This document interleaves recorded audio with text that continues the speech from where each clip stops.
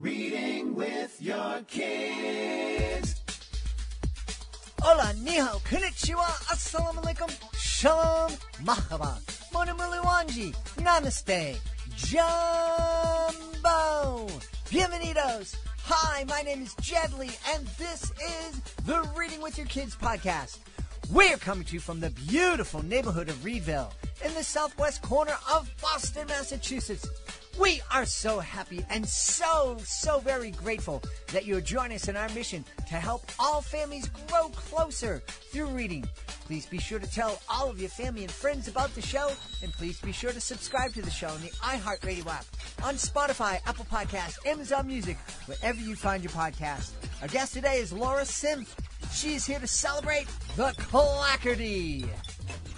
Before we invite Laura into the studio, we want to invite you to connect with us on social media, facebook.com/readingwithyourkids, at Reading With Your Kids on Instagram and TikTok. Check out our Reading With Your Kids page on Pinterest and on YouTube. And of course, if you're on Twitter, we are at Jedley Magic. And of course, we would love for you to visit our website, readingwithyourkids.com. So many great things happening on our website. Our new online magazine will be launching in December. You can sign up for free. We'll also be making announcements. We have a great new companion project coming your way. It's called Drawing with Your Kids. Some of our great illustrators that have been guests on the show are going to be teaching you and your kids how to draw the favorite characters from their books. Learn all about that and more at readingwithyourkids.com. Join us right now from the great state of Washington. Our guest is returning to the podcast. She was recently part of our Halloween special event. She was part of the Spooky Authors Group who came on and read their original short story that I gave the title Trapped in the App to. She's back today to celebrate her middle grade novel. It's called The Clackity. Please welcome to the show, Lora Senf. Hey, Laura, how are you?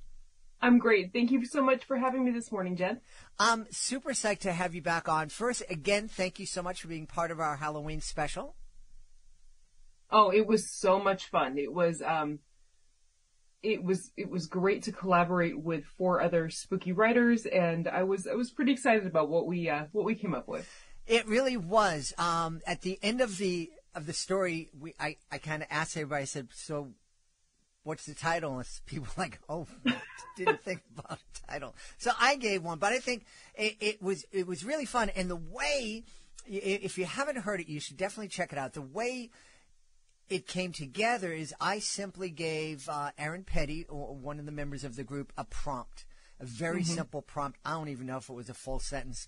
And they took it. The 5 authors took turns writing. And it wasn't, oh, what do you think about this line and this line? But no, each author had a chance to write their own section. So I think Aaron started it, if I'm not mistaken, or Sarah. I think Kim started it. I think it was Kim. So Kim Ventrella started it, and then she passed it along. So Kim didn't know anything about this, what was happening in the story, other than the few paragraphs that she wrote. And she heard the rest of the story at the end of the night during the reading. And it's so much fun. And I think you were the final author. I wrapped it up, yes. You wrapped it up. That's quite an intimidating spot, that cleanup spot. You know, it is, and I'm not sure I would have willingly done it. I frankly just forgot to say, hey, my turn. So when it came time to clean it up, it was me. Well, it was super, and you did a great job, and we loved it. And I know anybody listening to it would love it. And I have a feeling, based on your writing for that project, that anybody picking up the Clackity would love that. Tell us all about this story, please. Sure. So the Clackity is the story of 12-year-old Evie, and she lives in Blight Harbor, which is the 7th most haunted town in America per capita. And she lives there with her Aunt Desdemona, who happens to be the local paranormal expert. And Aunt Des doesn't have a lot of rules, but she does have one, and that's to stay out of the abandoned slaughterhouse at the edge of town. Now, Evie obeys until she doesn't, because one day Des goes in there and Evie follows her. And fairly soon, Des disappears into the slaughterhouse, and that's when Evie meets a creature called the Clackity. And the Clackity makes a deal with Evie that if she is to go into this very strange neighborhood of 7 houses, make her way through, she can get her aunt back. And Evie doesn't really have much of a choice. Clackity's doesn't seem like a creature to be bargained with, but Evie figures she's got to get her aunt back. And so she goes on this adventure. She meets some pretty questionable characters, makes some friends, and hopefully gets her aunt back by the end of the story. Wow. Meeting up with pretty questionable characters sounds like my neighborhood. I hope your neighborhood's not like this one. Not my current neighborhood, the one I grew up in. Who would have thought?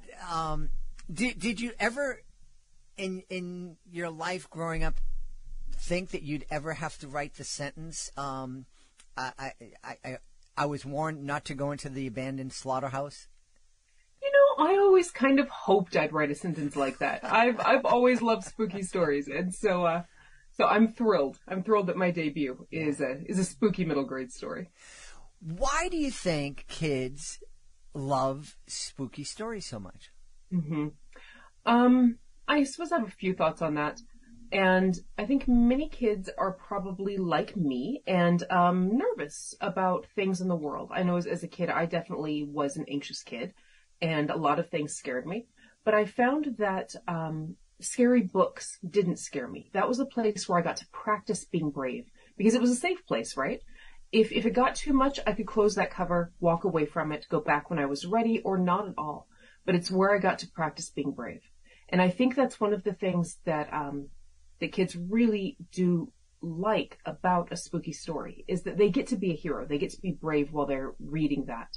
And I think a lot of kids are also kind of like me and a lot of other folks, and just like to be scared. It's fun to be scared. Yeah, it really is. It's strange. I've shared here on the podcast before. I grew up loving spooky stories. Mm-hmm. There was an author here in New England, Edward Rowe Snow, and he wrote many books about haunted houses and haunted islands and shipwrecks and whatnot. And from there, I went into Stephen King, and I read The Stand, and I can't believe I read The Stand. It was like 30,000 pages or something. Right, like that. right. But once my son was born, and I was in the middle of reading an Anne Rice novel, and when my son came into the world, I couldn't pick that book up again. Mm-hmm. There was something that happened, and there was like, no, and I'm not going to, I can't read spooky stories. Watch some horror movies with my kids. My daughter got into when she started in 3rd grade through 8th grade, she loved watching the Ghost Hunter shows, and she didn't want to watch them alone, so I would watch them with her. But it wasn't until my recent cross-continent epic adventure that I dared read another Stephen King book again. I listened to it, and quite good. But I don't know what it was when my son, when I became a dad, it was just like, I don't want to go here anymore. I understand that. I think my version of that, being a lifelong horror fan, so I started reading scary books with John Bellers when I was very young. He wrote, the one everyone knows is A House with a Clock on Its Walls, and that was turned into a movie a few years ago. But Bellers introduced me to horror, and so I've always been a fan. And then after having my kids, I've got twins, I no longer am able to read stories where children are the victims. I can read stories where bad things happen to kids if they're heroes, if they have agency and are the heroes in their stories. But books, and this normally happens in adult books, of course, not children's books, where kids are just victimized, I don't have the stomach for that anymore. And it is one of the few things that will make me put a book down and not return to it. Mm-hmm. Interesting. Yeah. That could have something to do with it. The good thing is that in middle grade novels, kids are very often the heroes, and they're able to defeat those monsters and gremlins and ghosts and goblins. Oh, absolutely. I think that's the beauty of it. I have sort of a contract that I enter into with my young readers and their grown-ups, and it really actually comes from something I've told my kids about TV and movies. If we watch something spooky together, I always tell them, guys, it's a kid's show, so things are going to be okay at the end. It's going to be okay. Get through the spooky because it's going to be okay. And I realized I owe that to my readers as well. And so it's pretty short and sweet, but really my contract with my readers is, listen, I want to take you on a spooky adventure. And scary things are going to happen and bad things are going to happen. But if you take my hand and trust me, we're going to get through this. And at the end, things are going to be okay. They're not going to be maybe perfect, but they're going to be okay. And I truly believe that that's part of writing age-appropriate horror, is that you owe that to your audience. Yeah. It's interesting. Just this past weekend, I was at the Boston Book Festival and had a conversation with a publisher who publishes books by authors from Latin America, and he publishes them in Spanish. Occasionally he translates them in English. But I asked him if he thought there was a difference between the children's literature that's coming out of Latin America and the children's literature that we have here. He said the biggest difference, other than language, of course, was that he felt that there are a lot of authors here in the States write with a lot of filters, and that the authors from Latin America don't have those same filters, and as a result, the books don't always have a happy ending. Sure.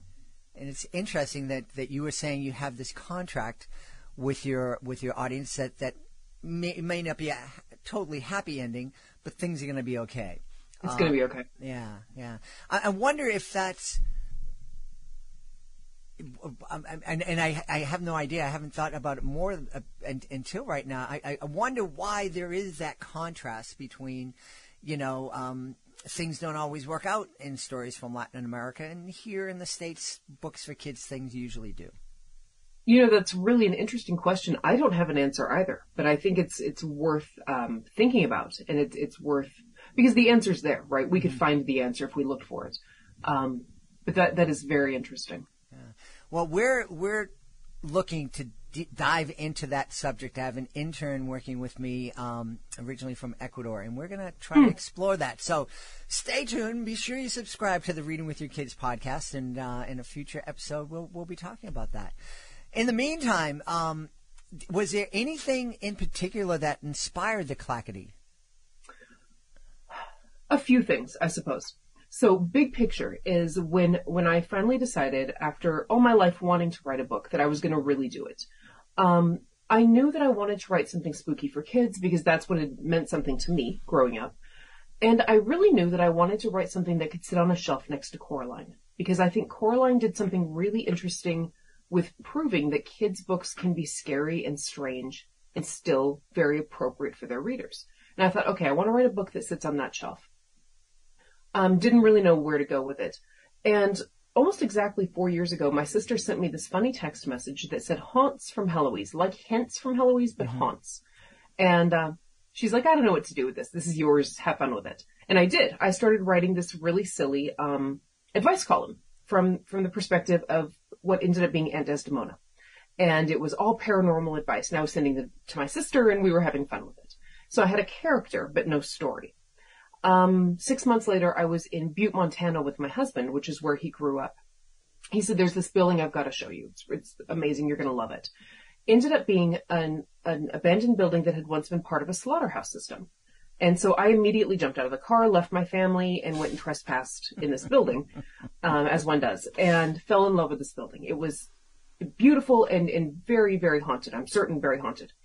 So I had a building and I had a character, but I didn't have a main character. And I thought, well, I want to write an authentic child, and the child that I would understand would be one with anxiety, because that was the kind of kid I was. And then I thought, well, what happens if you take a kid who has very significant anxiety and panic attacks, and you drop them right into the middle of a horror story, and they have to be the hero? What happens? And that's really, those are the ingredients that Clackity came from. Interesting. And this is an aside, as somebody who dealt with anxiety as a kid, do you think that maybe one way that we could help kids with anxiety is give them stressful situations to kind of let them see that, I can deal with this. Maybe. And I think books are a good place to do that. That's a place to introduce the scary that's safe. Mm-hmm. I think, what I would have benefited from, I was a kid in the 80s, and so we didn't talk about anxiety for kids. You were just kind of a weird kid if you had those fears. I think really there's a lot of power in naming things. So I think if we can name things for children rather than making them mysterious, that hey, this is just anxiety, and it's just a thing that you have, and it's a thing that you can deal with. And then we name it, and then we give kids tools. So something you'll find with Evie in the Clackity is she knows she has anxiety, and she has seen a therapist, and she has tools to work through it. So we have to equip them, right? We have to, if a kid is struggling with these things, we have to name it and then empower them. And I think that goes a really long way. Yeah. You mentioning the 80s, it's, when you think about how we've evolved since the 80s and how we've evolved since I was born back in the turn of the last century, we're at the point now where we can, not only are we talking about anxiety, but we're talking about kids going to a therapist, and that's a typical thing. No big deal. I mean, in the 80s, that you wouldn't let anybody know. That's right. That's right. And now it's just not a thing. Yeah. Which is wonderful. It's so wonderful, and I'm so grateful for the kids growing up now that is the more common reality. It's not everyone's reality, but it's certainly more common. Yeah. What was it like walking around that abandoned slaughterhouse? Well, again, I love to be scared. So I was kind of overwhelmed by it, to be honest. It was just this. It was very open. It's been cleared out. Very open. At the time, the first time I went in, there were windows. Many of them were broken. Something that struck me as very interesting is that there was nothing alive that I could hear in there. There were no birds or bugs. I couldn't hear anything. And really, there should have been. It was in a very overgrown field with trees. There should have been living things spending time in there. And so the silence really struck me. And as I walked through on the back wall, and this makes its way into Clackity and becomes very important, somebody had painted dozens of bird silhouettes on the back wall. All sizes. Some looked like they were very near, and some looked very far in the distance. And that was such an incredible image in that desolate building, to see all those birds mid-flight along that back wall. So the whole building was very surreal. Again, to me, to my eye, very beautiful, but also very scary. I'm the first to say I wouldn't go in there alone at night. I wouldn't. As much as I love it, I wouldn't. Yeah. Do you think part of the eeriness, you mentioned the silence, was part of you thinking when this place was in operation, this was probably a very loud place with lots of sounds of anguish and suffering? Well, certainly. And anytime I go into a space and there's that kind of silence where there shouldn't be, my thought is, what are we hiding from? If we're all in here and we're being quiet, what are we hiding from? And so that obviously was a thought that led me to, well, what might live in there that would keep everything either out or very quiet. You know, it's interesting, as somebody who's dealt with anxiety, that you love to kind of put yourself in these anxious moments. What was it that helped you go from someone that this was was a victim, not victimized isn't the right word, but someone who suffered from anxiety, to now somebody who's like, yeah, I kind of dig being scared and anxious? For me, there's a difference between feeling anxiety about something and being scared. Okay. They're two different things. And I really was kind of one of those hard-headed kids, and probably the same kind of adult. I'm determined to prove that I'm brave and tough. I'm determined. And even if I don't feel like I am, I'm determined to prove to myself and everyone around me that I am. So even as a kid, I would have run into that abandoned building. And I would have done it in the dark, and I would have done it with a flashlight, and I would have done it before everyone else, because I was going to prove that I was as brave or braver than the next person. Even if I wasn't feeling it inside. And so I suppose that's just a habit, a muscle that I built over the years. That's cool. That really is cool. Is there any kind of other exercise that you use that helps you conjure up these spooky scenarios and stories? Oh, I feel like these things are always living in the back of my head. That there's always a spooky story or something scary happening that I'm sort of pondering in the back of my head. So they're not hard for me to access. But I do ask myself as I'm writing a scene or as I'm writing a character, what scares me? Because if I want it to be scary to my reader, I feel like I need to authentically be a little bit afraid of it myself. And so when you read a book like Clackity or the sequel that'll come out next fall, the things that are scary in that book are things that scare me. And then I do also ask myself, how do I make this a little bit more? This scene or character, how do I make it a little scarier or a little stranger or just a little more? And dial it up just a bit. And that usually helps me as well. Very cool. I'm wondering, boy, my beautiful wife and I have been married for 33 years, and we love spending time together. But I think of my wife, and oftentimes when I'm on stage and doing my weird things, that my wife will look at me and go, I can't believe I'm married to you in that mind. Does your husband ever look at you sometimes and go, man, I am married to someone who comes up with some really weird ideas? If he does, he hides it very well. He knew even before I started writing, he knew that I was weird. And so none of this is out of character. I'm just taking it up a level. There you go. That's very cool. I think weird is something that brings people together. Oh, I agree. I'm proud to be weird.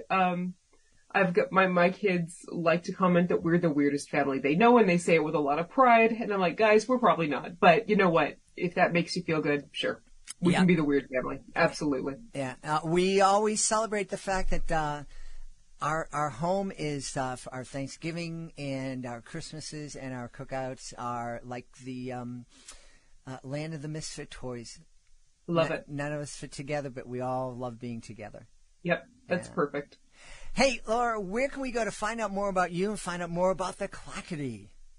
Sure. So you can always go to my website, and that's just lorasenf.com.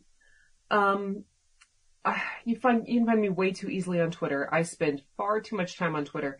So that's Laura013, and real easy to find. I'm on there all the time.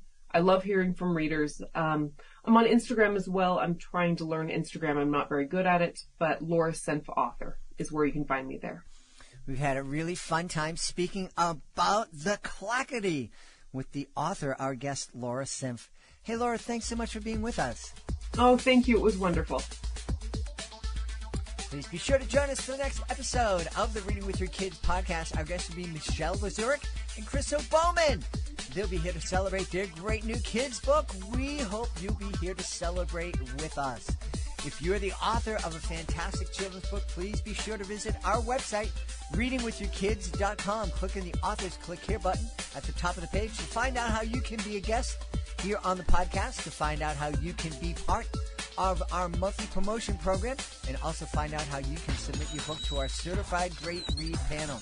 Learn all about that and more by going to readingwithyourkids.com and clicking on that author's Click Here button. I want to thank the folks who made today's show so wonderful. Of course, we're going to start by thanking our guest, Lora Senf. Please be sure to check out the Clackity.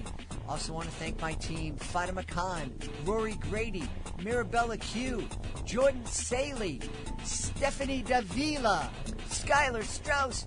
I want to thank my beautiful wife for all the support she gives me. Most of all, we all want to thank you. Thank you so much for taking the time to join us today. And as always, thank you so very much for taking the time to make the world a better place by reading with your kids. I'll be looking for you in the next edition of the Reading with Your Kids podcast.